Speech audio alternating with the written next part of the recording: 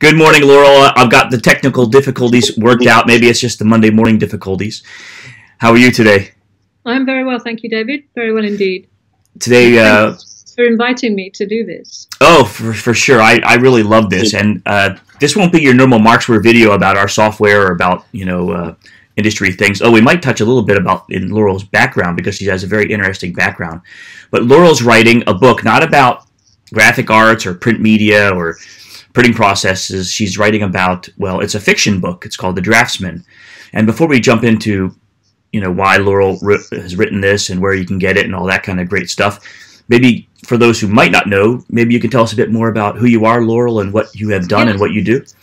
As a novelist, my name's Laurel Lindström, but as a journalist, my name is Laurel Brunner. And for years, I've been writing about graphic arts technology, going back to the mid-'80s, I guess. And that's always been what I write about, non-fiction, technical stuff to do with digital production for the graphic arts industry. And it's taken me on a very interesting journey, a very long journey. And then a few years ago, I was looking at some stuff that I had done many, many years ago when I was still at university in California.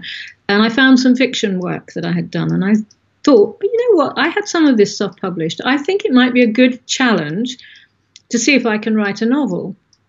And it's much harder than you think it's going to be, not just because of the need for ideas, but also when you've been writing about technology and software for so many decades, it's really hard to get away from that mindset. Yeah.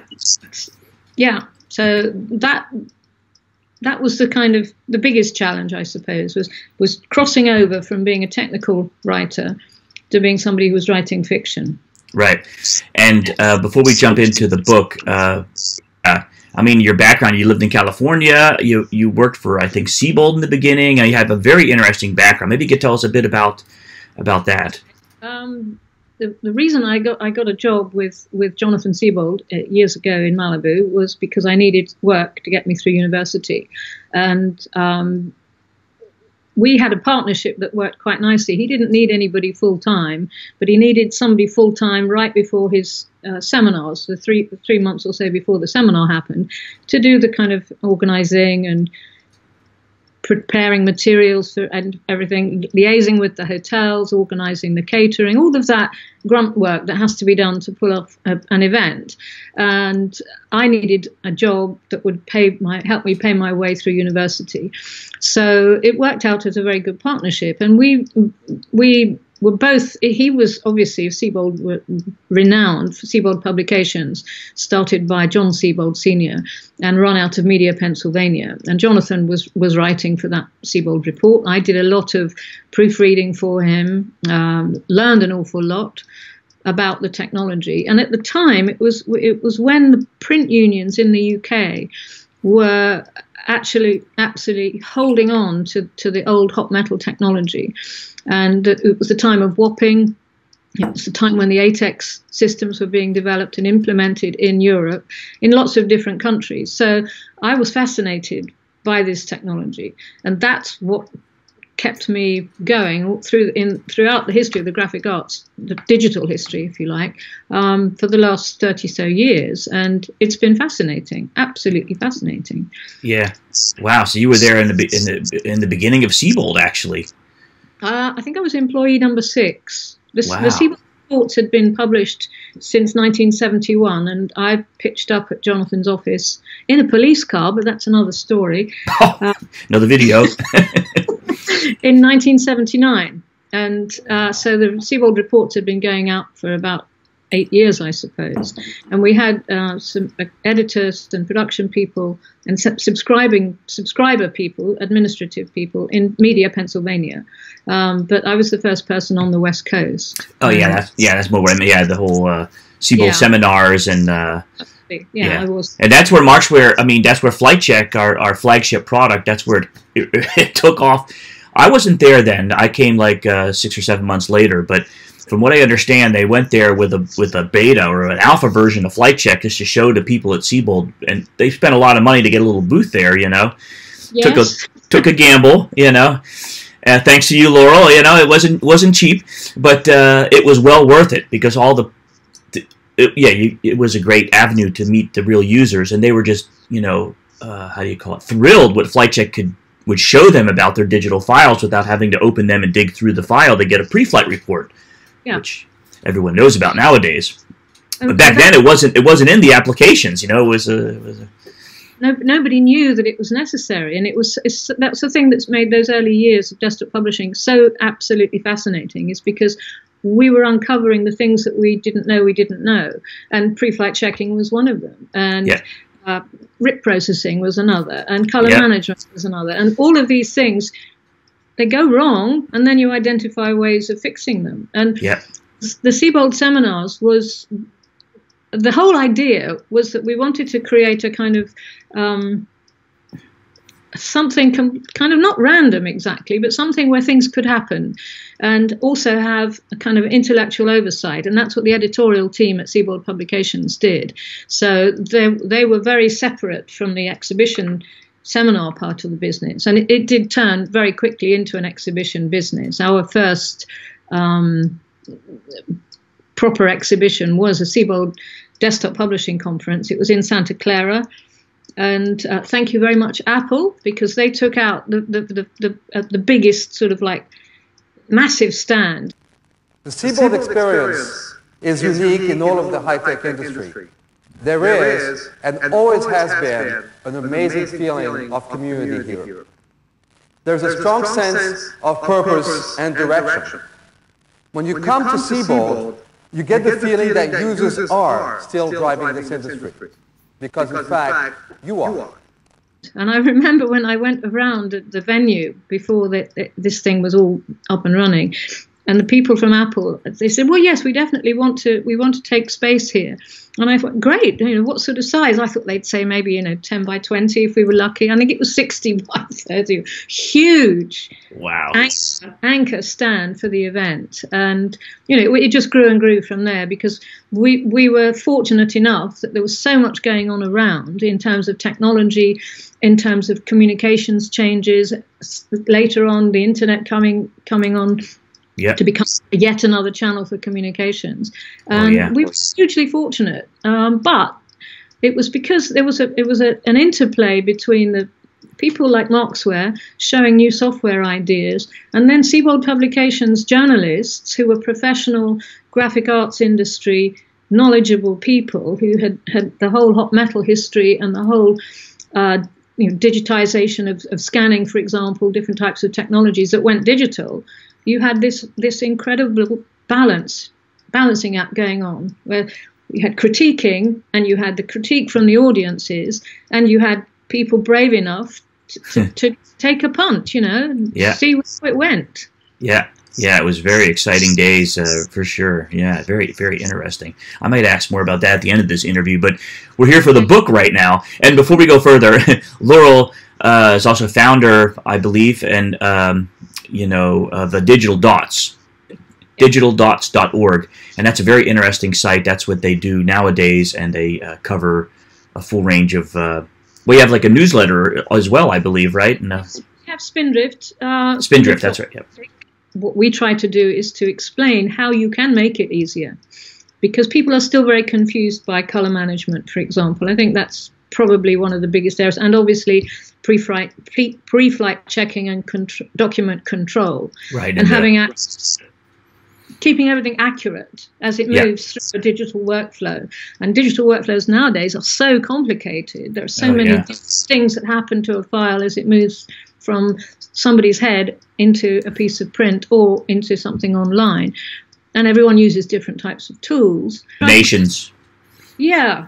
I mean, it makes sense when you think about it, that the substrate is the thing that reflects the light. Yeah. Hitting the page, filtered by the inks, but that substrate's going to have a certain texture, etc. Yeah. To make it different. Yeah. Very.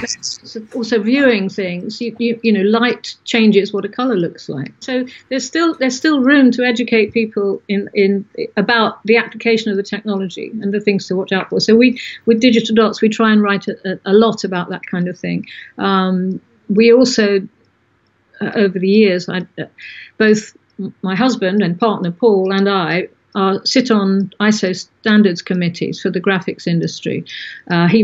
He represents Sweden, I represent the UK, along with other people, and that is very fascinating work. So we tried very much to write about what's going on as the ISO standards developed. So, for example, things like the PDFX series, things like the 12647 for process quality control for different types of printing methods, all that sort of stuff. Has it always been your dream to write? Well, I guess you've been writing fiction, like you said, since you were younger. But yeah, I had always written, but I was never very good at it. You know, in the way that young people, you think that just because you've written something down, it's great.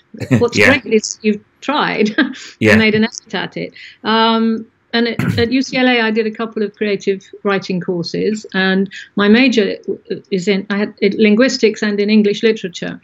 So, and I did. I had a couple of things published, and I enjoyed it, and then got caught up in work and making a living and supporting myself, and increasingly over the years that took over. And it wasn't something that ever really went away. So you can find somewhere on YouTube, you can find a version of the DRUPA song that I wrote with somebody else who's a musician. DRUPA song. I think, was that 2000 or? I can't remember which year it was, but we wrote a DRUPA song together.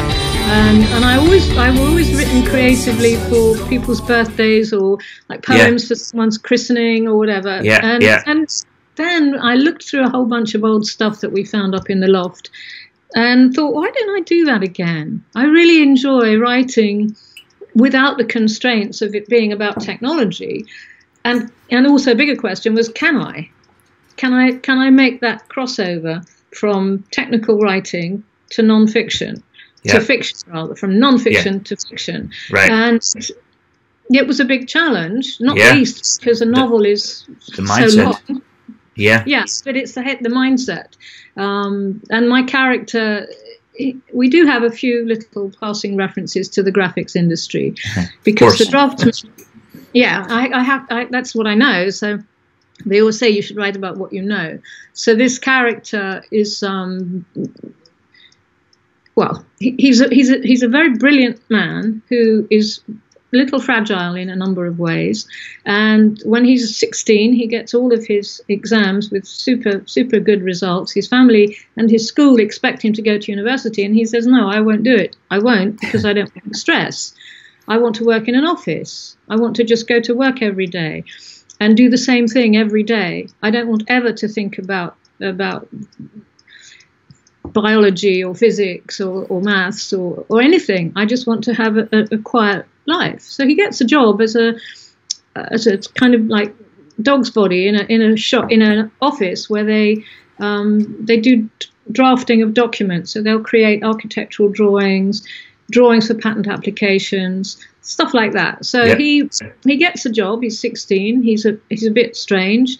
Very everything for him is binary, black and white. No grey at all. Everything is black and white. And he's turns out to have quite a talent for drafting, extremely good at hand-eye coordination.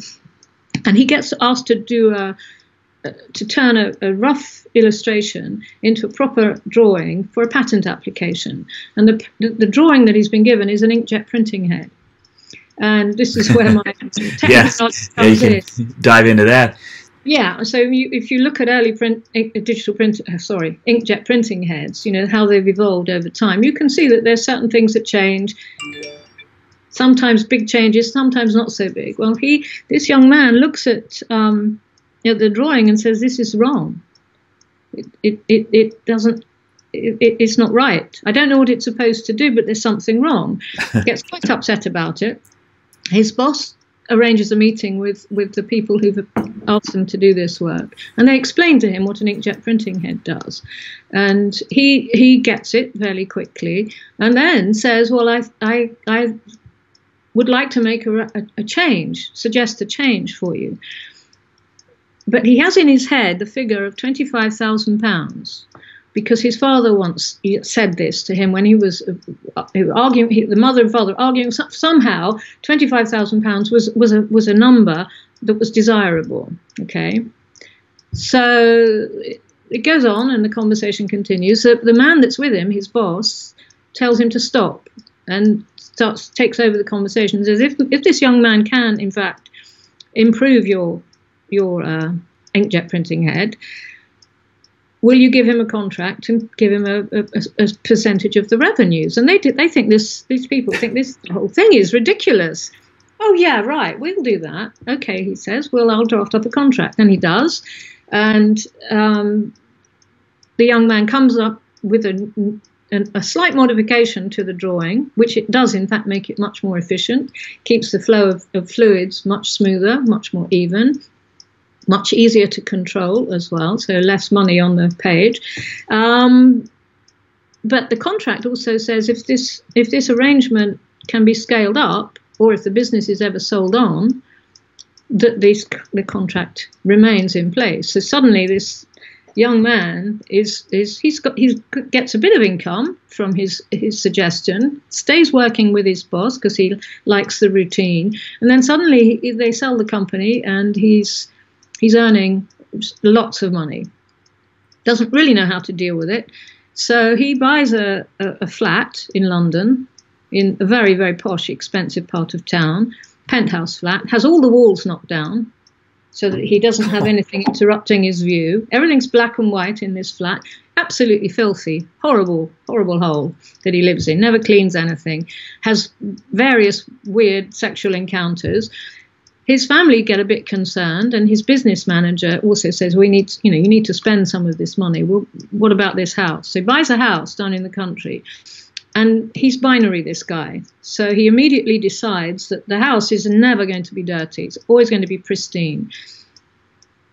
Relates to people in a very odd way along the same lines. Gets to the house, finds that it's something he's never experienced before, because he's out in the countryside. Yeah. He's never seen in the landscape before. And he becomes interested in the history of his house and the people who lived there, particularly events in 1945. He becomes fascinated by the people who used to live in this house. It was requisitioned during the war, so he's interested in that. This is the first time he's been interested in anything in his life. Wow. The stuff he's always done before has been for exams or because he's been told to.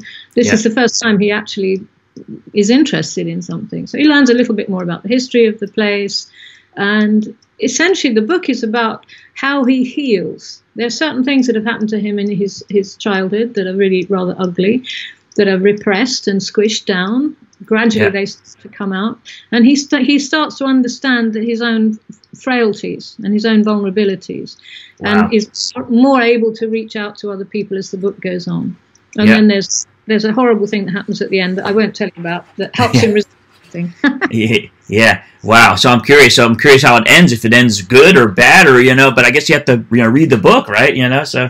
Yeah, he's been pursuing a mystery, to do with one of the people who lived in the house before in 1945.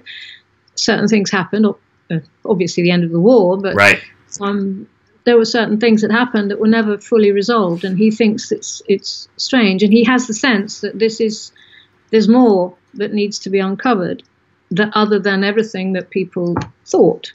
So interesting. Yes. Yeah. Well, yeah. You could tell us. Yeah. I mean, you could read the whole book to us, but that would defeat. We don't have time for that. I'm curious about the Unbound site, because you're self-publishing this book. I guess you call it, right? Yes. No, I'm not. It's not self-publishing at all. It's Unbound was set up by a couple of publishing industry. What's the word? Veterans who wanted to have a publishing company that was a bit different. Their whole idea is to encourage more diverse books, fiction and non-fiction. So what they have is a crowdfunding model, and they have two different categories of publication. They have a digital first list, which is the one I'm on, and then they have a more conventional model. In both models, they decide whether they're going to accept something or not. And it seemed to me like it was sort of an elaborate self-publishing model at first, but actually it's not, because I've spoken to a number of people who've tried to get their books published with Unbound, and they haven't said yes. So interesting. Okay, yes. So it's not really self-publishing; it's more like self-service publishing. They have to still be approved. You have to still be approved to work. Yeah, exactly. It's their platform. So what they do is, if they approve your work, they're essentially offering you a platform, plus the support that goes along with a normal publishing process. And what they do is they say, okay, well, we'll accept this, we will give you a platform, and you need to sell your book in advance. Yeah. So they give you a target. Yeah.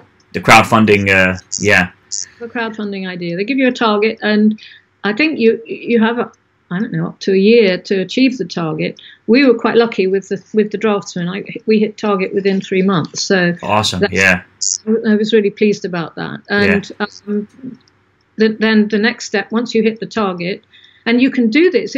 I didn't do this because I had already finished the whole book.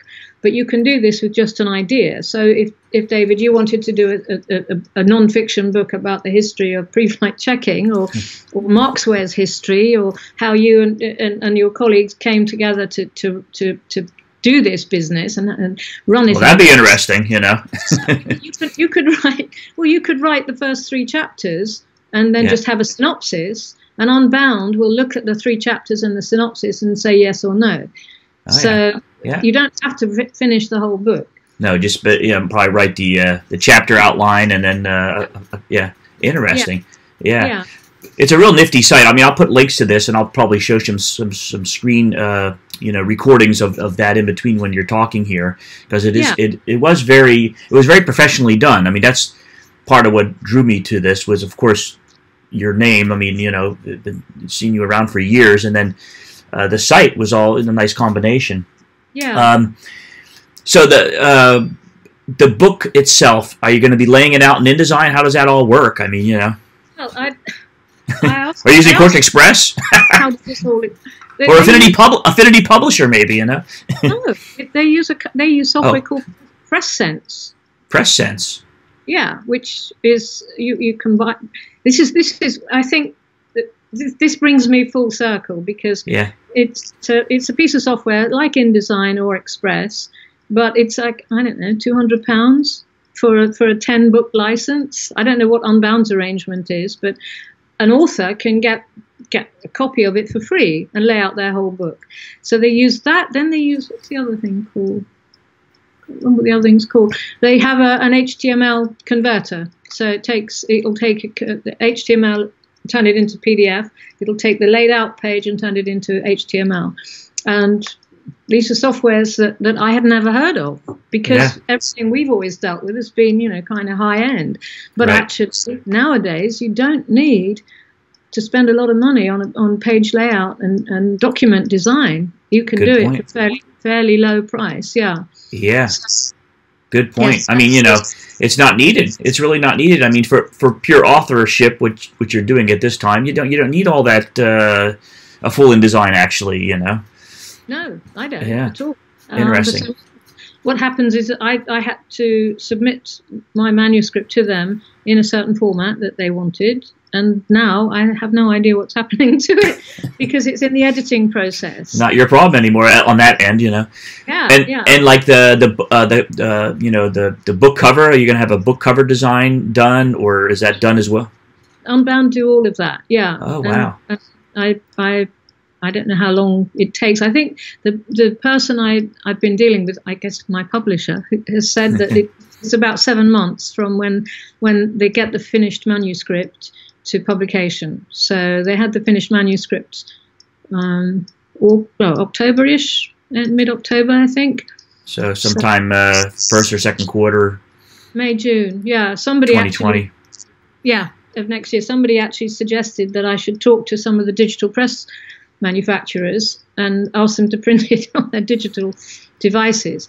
I don't think Unbound would really like that, because that's giving the book away. But what we might do is I'll ask Unbound about this to see whether we could have a couple of chapters published. Right, for promotion. Yeah. Interesting. Just for the fun of it. Yeah, I'm curious how they do their book design covers. They probably outsource it, I gather, but you never know. Maybe they have internal. Yeah, I do. They've got quite a few people working there. I've been up to the offices a couple of times, and it's a pucker setup. They've got lots of copy editors and lots of production people there. Wow. The copy editing is probably the part that I know least about, because I've been writing articles for years and years and years, and I've never had anyone come back to me and say, well, maybe a couple of times, we want to make this change or that change. People will often come back to you and say, you've talked about this technology, but you haven't talked about that one. Why not? Right, right. Different, different. Okay, cool. Very cool. It was important for me to show how serendipity can shape your life, because my life has been all over the place. I've lived in many countries. I think I was in 9 different schools before I was 15 years old. So, wow. When you live all over the place, you have your own concerns, your own baggage, but also serendipity plays a role in making things get better. Yeah. Oh, it sure does. That's a great point. It sure does. Serendipity is amazing, really. 9 different. What, if I could add, what'd your father do? I mean, what were you? My father is a jazz musician. He's still alive. Oh, great. He stopped playing about 2 or 3 years ago. I think he's going to be 87 in February. Well, I don't know what it is, but jazz musicians seem to live forever, don't they? Yeah. He's a drummer, so he's a very high energy person. And my mother and he divorced when I was, I think, 8 or 9 years old, and we moved to Germany. And that's where she met my stepfather, who was serving in the American Army. And that's the American. Yeah. Ended up in New York City, and then came back to England. We went back and forth a lot, and wow. Yeah. Amazing, yeah, and then the whole graphic arts industry and that whole segment of your life as well. I mean, just you have an incredible life. You could write a book about yourself next time, No, I shan't be doing that. Anyway, I will carry on writing fiction because I do enjoy it and I like the challenge of it too. Excellent. Well, Laurel's book, I'll put information where you can get it. The Draftsman, it's coming out in about the middle of 2020, maybe a bit earlier. And it's very exciting that someone who's, we've known in the print media business for years has, sort of, done her, you're doing your dream and you're doing something you've always wanted to do, and you've done it. So I'm really enjoying it, yeah. Congratulations. And, it makes a change from writing about the environment as well, because I do a weekly blog for the graphics industry about the environment on the Verdigris website. And wow. I'm up to number 389 blogs, wow. I think. Yeah, so that becomes much easier when I've been doing some of the fiction stuff. I don't know why. It's just because it's comfortable and it's familiar, I suppose. Yeah. Well, let me just show people here real quick the web page. I'll open up. Laurel can't see this, but this is the Unbound site, and there you'll get all the information on the Draftsman. Move Laurel over here. And, a brilliant but damaged man. This is a story of his genius, his healing, and a forgotten mystery. I mean, it's a great, that's what got me too. I was like, well, I'm going to buy it. Why not, And Thank you. Well, I was hoping it'd be here by Christmas, but I'll have to wait, so. For the book, yes. Yeah. Yeah, no problem. But what's also nice with this, if you sign up via Unbound, Laurel has I don't know if there's a frequency when it comes out, but every once in a while you get short stories about the bees, Oh, yes, the 3 Bs, Burly, Twirly, and Curly. I thought as a thank you to people who pre-ordered the book, I thought I should give you something in return before the book comes out. So I thought, we keep bees, and one of the things that is really fascinating about bees is first of all they're amazing at what they do, and they produce honey for us, and they produce wax and propolis and all these great things. But actually learning how a colony works and what the bees do and how they do it and why they do it. These 3 bees are drones, and drones are the male bees, and they have only one function in life, and that is to eat and get big enough to be able to fly out and mate with the queen. I'm not going to tell you what happens. Except, not yet. It's a good life. Anyway. Life. Except at the end of the summer, if there are any drones still left in a hive, the worker bees, the girls, will take their wings off, clip their wings off, and kick them out of the hive. Oh, yeah. Back to reality. Back to reality, yeah. So freezing cold, no wings. What am I going to do? I think. So that brings me to the next question. Are bees in the Draftsman in any way, shape, or form? No. Okay. Oh, interesting. Yeah, okay. I expected, yeah, okay, no. Yeah, I should Fair possibly put them in, but it would have added a complicated dimension to the story, because this character would not handle bees at all well. He was frightened, and he wouldn't. Not deal his with thing. it.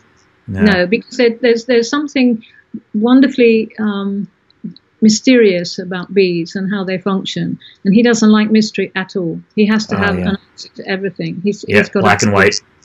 Black and white, very, very rational. Yeah, so that was the idea with the 3 bees stories. And interesting, I should do them on a more regular basis, but I didn't have time. There was lots of time between the second one and the third one. It was a nice bonus, unexpected bonus. And I hope everyone here will check out Laurel's book. And, there's going to be a short video of this interview, and there's going to be a longer video, so you can click on one or the other, whichever one you happen to be watching now. And really, I could just go on asking Laurel questions about her Seybold days. I mean, just so interesting about your history and background. I mean, you were right there in the beginning of digital publishing, which is just fascinating, Yeah, it was fascinating. Wonderful years. I wouldn't change it for anything. Great. But I'm glad I came back to England. I had a lovely time living in Southern California and all the things that we did. But I'm glad I'm home in Europe again now. I could imagine. I lived in Southern California for a while too. It's very crowded. Well, it's crowded in the Netherlands too. But anyway, it's another. We have a functioning public transportation system. That's right. That's right. It's a totally different framework over here as compared to U.S. It's just different. So, but anyway, Laurel, thank you very much for your time. Oh, thank you very much too, David. I really appreciate it. Really wonderful. No problem. We appreciate doing it, and have a Merry Christmas. Yes, you too, and a wonderful New Year. All right. Okay. Take care. Thank you.